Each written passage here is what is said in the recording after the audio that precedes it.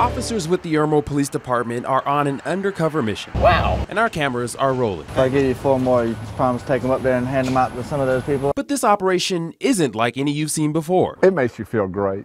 Feel like you're doing something in this world. You got plans for Christmas? This is how it works. An anonymous donor went to this grocery store and bought $5,000 in gift cards, 100 in all.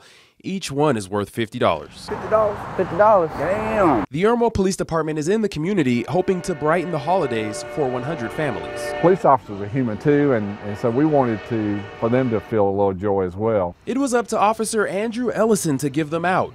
A body camera recorded up close. The anonymous donor watched from a distance inside an unmarked car. You and your family homeless? It starts outside a gas station where this man says he's homeless. How about I give you a gift card to Kroger?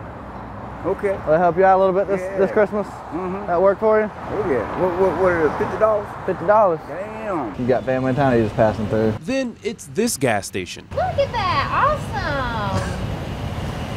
Can I give you a hug? Yes, Is that ma'am. cool? Thank you. Time and time again, we watched Officer Ellison talk to more than a dozen people, some at this post office, What you doing for Christmas? and another gas station. You are too kind. Yes, Thank ma'am. you so much.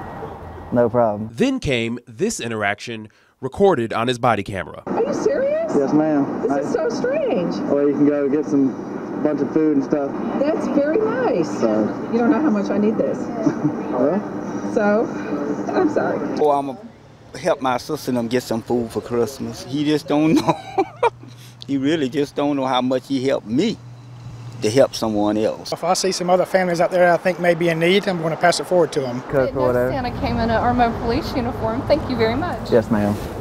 When you really think about other people first, it's a great feeling in life. It makes me want to get up in the morning. That's why I'm doing this today.